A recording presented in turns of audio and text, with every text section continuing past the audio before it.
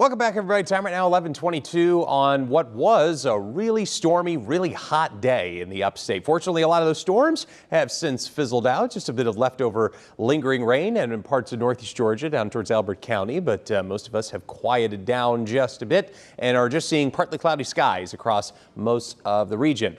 And pretty much expect there's not a whole lot of changes ahead in our forecast. Tomorrow is going to be really similar to what we saw today, if not even hotter. So there's a possibility that we could see more storm damage like this. Check out all the wind damage reports that came in all up and down Highway 178 in Pickens County. Obviously, Pickens took a pretty hard hit earlier, but also Anderson County, parts of Oconee County, even up towards Lake Jocassee and parts of Greenville County all saw trees or power lines that were knocked down in the straight line winds that we saw today. It was really hot and really humid, which meant that the storms had a lot of energy to work with. And the truth of the matter is these were just run-of-the-mill summer storms, but because it was so hot and humid, they really packed a punch. Farther up into western North Carolina, when these storms initially formed, they also produced quite a bit of damage across Haywood County towards Waynesville. Had some reports of quarter-sized, even egg-sized hail with some of these storms up the mountains. At the higher elevations, a better chance of seeing some hail, and we definitely saw that, especially up towards Marion and into parts of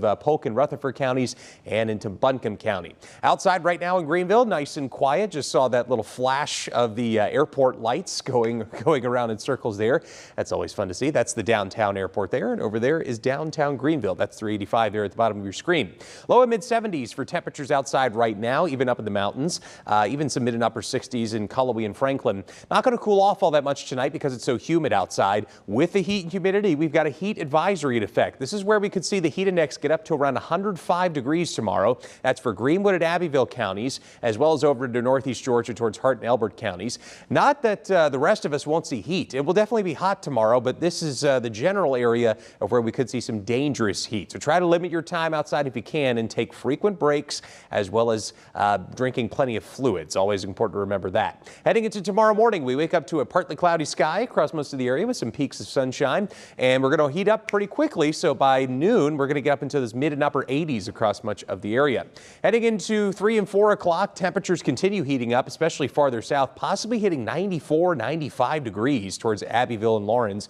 I think we made it to the low 90s today. And again, that chance for pop-up afternoon storms is going to be there for tomorrow as well. I think it may be a little later in the day, though. Not really until 7 to 8 o'clock do we see better coverage of showers and storms popping up. And then really late tomorrow evening is when our latest future radar has those storms coming in. So plan on possibly running into some more heavy stuff, especially early Monday morning. It'll be a couple of days ahead where we have rounds of passing showers and thunderstorms. Whenever it's this hot outside, it's really no surprise that that chance is there. For our severe weather outlook for tomorrow, it looks like that highest risk is going to be up to the north across western North Carolina, where we have that best chance of seeing some strong winds and possibly some hail. Medium risk for strong winds and hail, just like today. Low risk for flooding. And with this particular setup, not really much of a chance of tornadoes to worry about. It's mostly just the heat and humidity generating these storms.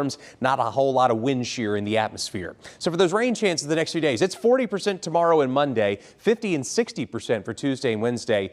Just a lot of days ahead where we have wet weather in the mix, and most of these chances will not be in the morning, so it won't be a complete washout each day, but in the afternoon and into the evening, the hottest part of the day is when we have that best chance for some storms. So here's what I've got for the 4-day plus. Another impact day tomorrow because of how hot it's going to be, especially in the southern part of the upstate, with a high of around 94, 95 for most of us. Then low 90s Monday and Tuesday. It kind of reverts back to more not intense heat, but normal summer heat. Early July is the hottest time of the year on average. And again, showers and storms continue for most of this week. 50 to 60% chance for the 4th of July and into July 5th. 4-day plus to the mountains looks like this. Hot and stormy as well. Low 90s tomorrow, but then upper 80s and mid 80s the rest of next week, as well as more showers and storms in the afternoon and evening.